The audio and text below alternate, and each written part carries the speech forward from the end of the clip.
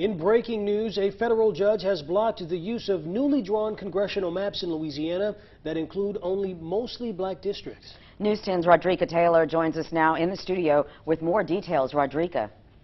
Good evening. Here's what I know so far. United States District Judge Shelley Dick filed a notice of appeal of the district maps drawn up earlier this year.